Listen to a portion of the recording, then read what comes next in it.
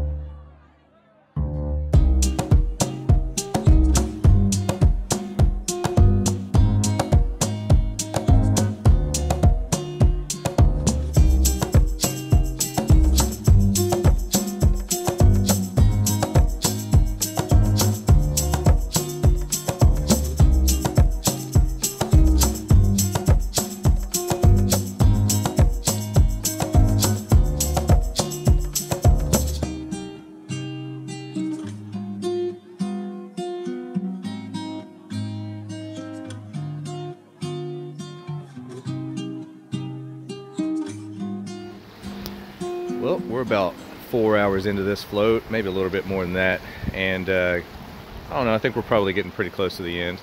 We may have a couple more miles left, but if you're getting close to the end of this float and look on your left, oh, there's pictures that I can put in here, but paddle up this little creek. We're not on the Cadron anymore. We took a little side creek, paddled up here, and give Miller credit. He was like, let's paddle up this creek. And man, look at this. I mean, it just goes way up there. Look at that. It just keeps going and going.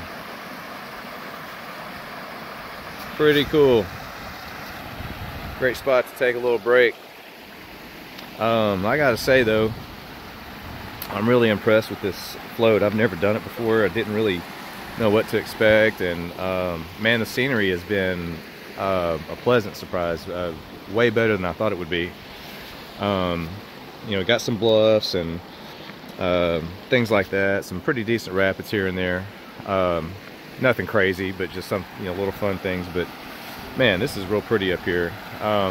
If you've ever been to Greers Ferry Lake though, spent much time around there, you can definitely tell that you're in the vicinity of Greers Ferry. It just has that look and feel to it. But anyway, yeah, so we're about to hop back in our kayaks and paddle out the rest of the way and take out at the 285 bridge.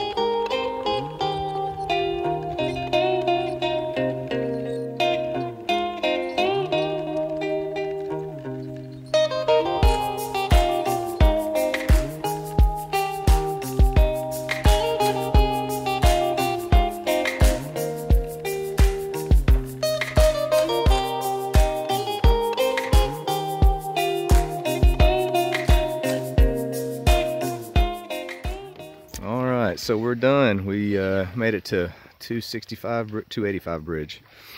Started at about 11:30. It's 6 o'clock now. We stopped plenty, and so 10 miles in about 6.5 hours. Not too bad. Really nice float, and saw a few folks along the way, and that's pretty much it. So again, this was Cadron Creek, Highway 65 to Highway 285. Thanks for watching.